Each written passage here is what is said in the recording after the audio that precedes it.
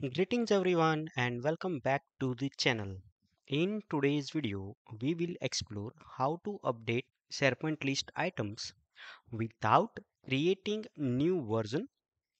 This is a common issue when using a Power Automate for approval and updates of any of the Microsoft SharePoint list items, which unintentionally creates new versions of that particular list item. We will find a solution to circumvent this problem. To do that, what we are going to do to begin this, I have created a SharePoint list called employee data. And in this particular employee data list, I have added some dummy data into that. And this particular employee data list has one more column created into it, exit date. Okay, so let me just go and try to view the particular items version history. So I'm going into these three dots and version history. As you can see, there is only 1.0 version number available. Let me go and edit this item and instead enter Seeger as full name. Okay. And one more time, I'm going to add it, and in this business unit, instead of manufacturing, I'm going to add it as IT and save it.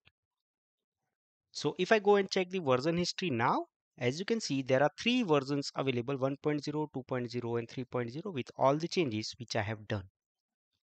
Okay. So what we want to do is we want to update this particular item and do not generate a new version history 3.4 or 4.0.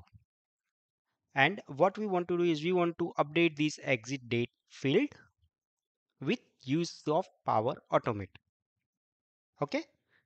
And let me do one more thing. Let me go into this Power Automate flow, right, and create a new Power Automate scheduled cloud flow.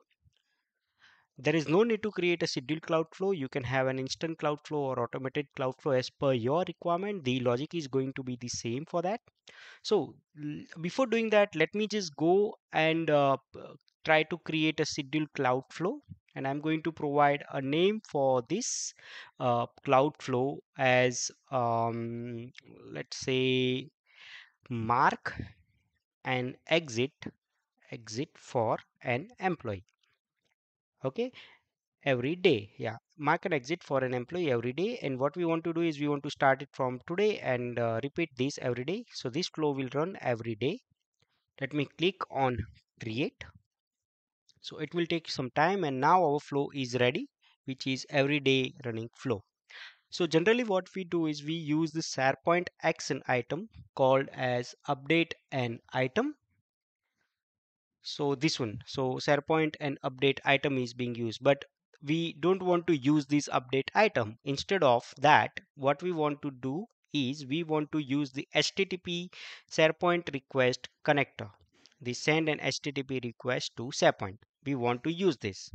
So let me just go and click on that and add it. So the site for this particular SharePoint HTTP request SharePoint action, we want to load the site address. So for us, this US sales is the name of my site. So I'm going to select it. The method type, instead of get, I'm going to make it post method, this one, and click on the post. And for the URI, this is the URI endpoint, like REST API endpoint to be called for our application. So this is the, I have already created that, which is pointing to our employee data and the number of item ID which we want to update. In this case, that is item ID 2. So instead of item ID 1, I'm going to add item ID 2. Okay, as you can see. And yeah, that should be no, not 3, it should be 2, item ID 2, and the endpoint which we want to call is called as validate update list item. And we want to pass the field name and field value. Okay, so as you can see, the field name is little bit of different what we see in the display name. So let me just go and validate that part as well. So if we go and click on this exit date and go into the list settings and click on this exit date column, let me just go and do that. Where is it? Yeah, exit date column. you will see the display name is exit space date, but the field name is exit underscore x 0020 underscore date. So that is the name which we want to utilize in this particular JSON call. Sorry, that REST API endpoint call. So that's what I have in my notepad. So field name is exit x0020 underscore date, and this is the field value which I want to add for this particular REST API endpoint. So the main important thing to not generate any of the version history for this list item is using this be new document update to true. Passing this value as true, it will make SharePoint to not create any of the new versions of the updated list item.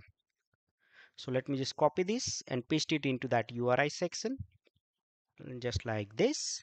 And in the body, I'm going to go and copy this whole object, JSON object from the notepad.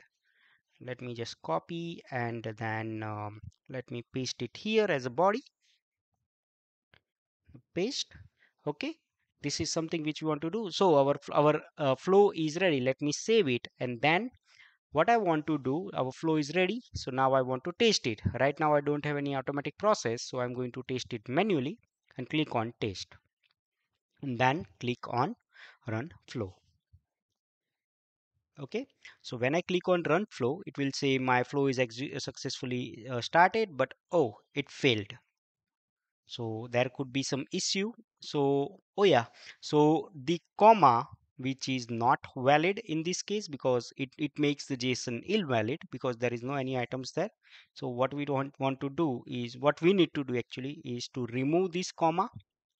All right, I just remove it, save it again, and then click on the test, manually test, then click on this test button to run the flow.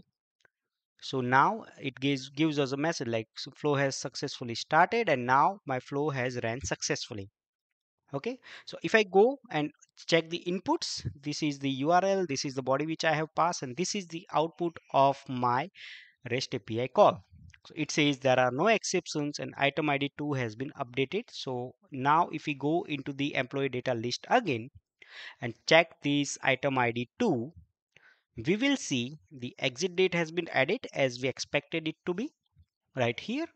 But the main thing which we want to check is it should not generated any of the new version number 4.0. So if we go and check it, as you can see, no new version has been updated or generated like 4.0, but it has that value of getting exit date added as a changed value, but it doesn't have that new 4.0 version number generated. So that as we wanted, right? I hope you found this quick tip helpful. If you did, please hit the like button, and if you have any questions, feel free to drop them in the comment section. Thanks for watching and see you next time. Goodbye.